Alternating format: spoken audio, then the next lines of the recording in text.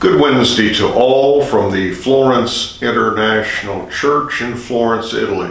I'm Pastor Randy McGee, and it is my privilege today to bring to you a short devotional thought that we pray will encourage, bless, and strengthen you in your walk with the Lord.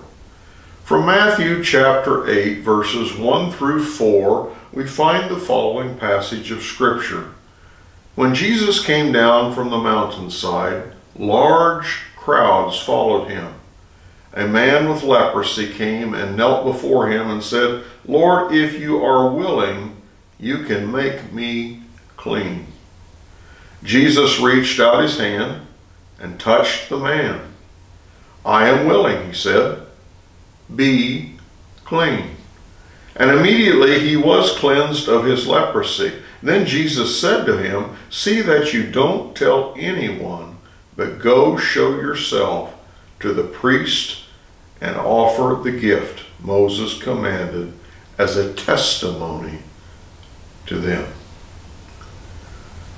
Humans, at least when things are working as they should, possess 5 senses.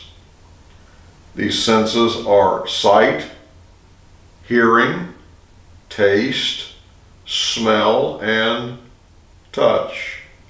All of them are important in our existence in an understanding of the world around us.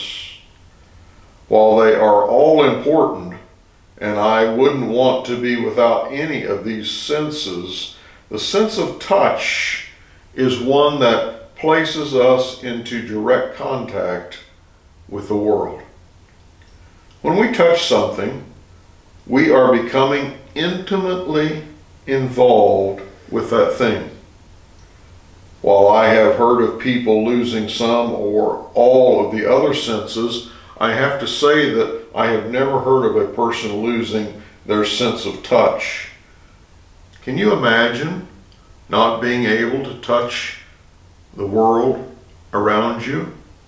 Can you imagine not being able to touch those whom you love?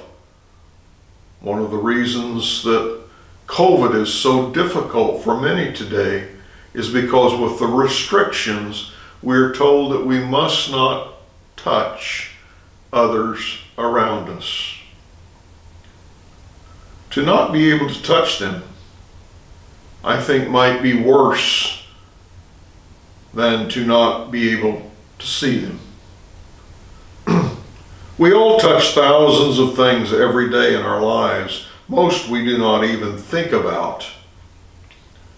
But there are times when we reach out and we deliberately touch objects because we want to connect with that object. Our touch might be that of love, or of passion, or of tenderness, or help in some way, deliverance. Sometimes it can be a touch of curiosity. Our touch could involve many other emotions and process that I didn't mention comes into play here. Often our touch can affect change in the objects in which we touch. Today I want to talk about a touch that is far superior to any other human touch. I want to talk about the touch of Christ and remind you that his touch is the touch of God himself. When we extend his hand into our life and purposely he touches you, he will produce change that no other touch can duplicate. I ask you today, will you allow him to touch you? Will you allow him to change you? That is his desire. He wants to change you into the completeness of all that he created you to be. And he's more than able to do so. All you have to do is be willing. Ask him right now and feel His changing touch. God bless you today from the Florence International Church. Our heart and our prayer is that you would today be filled with the love of Jesus and in His presence in all you say and in all you do. Have a great remainder of the week, and we look forward to seeing you hopefully on Sunday at 8:30 a.m. Central Europe time for our weekly message, in which we will look more deeply into the Word of God.